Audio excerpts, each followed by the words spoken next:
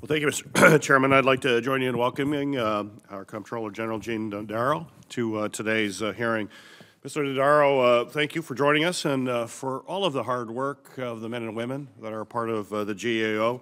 You work very hard to hold federal government accountable and to ensure that taxpayer dollars are being spent appropriately. And as always, I look forward to your testimony here today. Since 1990, the GAO has alerted Congress to areas that are considered high risk by providing this list of federal agencies and programs that they have identified as vulnerable to fraud, waste, abuse, or mismanagement. The high-risk list is a roadmap to cut waste, to save taxpayer dollars, and set our country on a course for a more fiscally responsible future.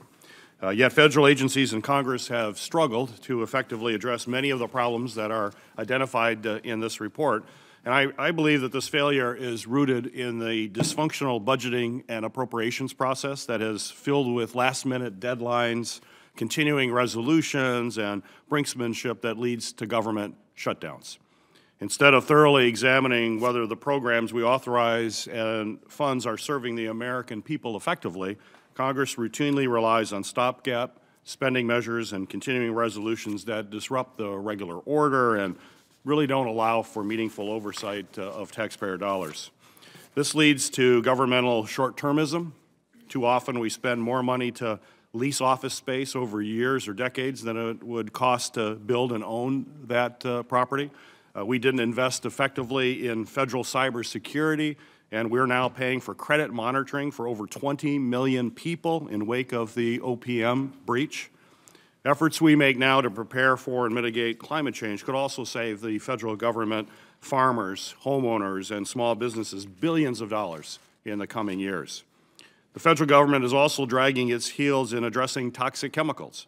The sooner EPA and other agencies act to address PFAS, fluorinated chemicals that are harmful to human health, the more money we can save on billions of dollars of future cleanups and health care costs.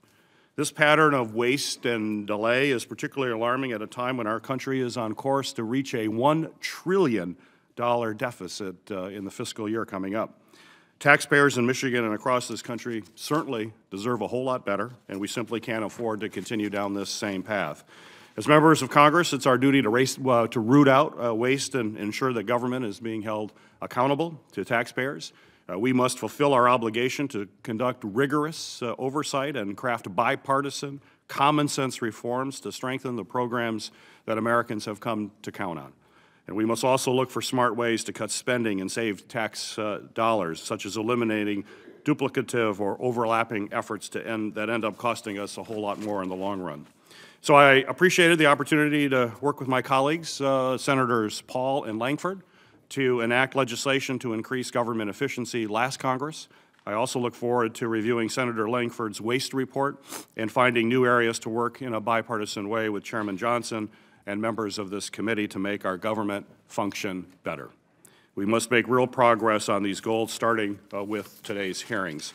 By examining the areas of concerns raised in today's hearings, we can focus on providing the proper funding and oversight of federal programs that will enable us to rein in spending, reduce waste, and provide greater accountability for the American people.